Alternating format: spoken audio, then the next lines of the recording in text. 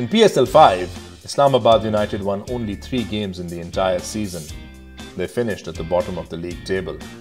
They now have the same number of wins in their first 4 matches this season. The two-time champs are sitting pretty at number 3 with a game in hand. A feature of Islamabad's batting in their matches in Karachi was how quickly they hit the ground running. They would take full advantage of the fielding restrictions in the power play.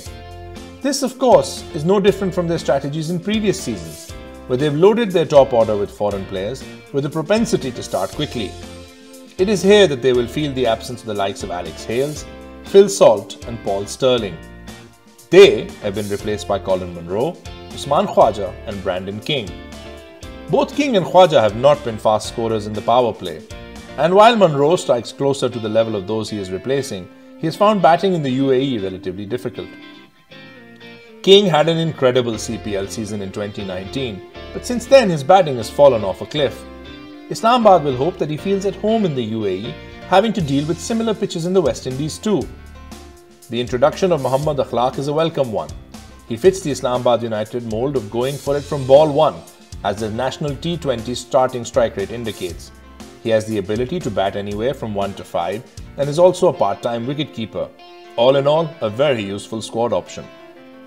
Lewis Gregory performed very well for United in Karachi, and any other team would miss the all-round balance he brought to the side.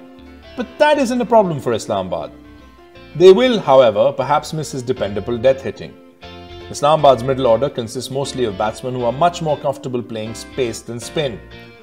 This has already resulted in a disappointing run rate of 7.1 in the middle overs at Karachi. Islamabad will hope it doesn't fall further with the shift to Abu Dhabi. One strategy they could attempt is using Umar Amin in a spin hitter role at number 4 or 5.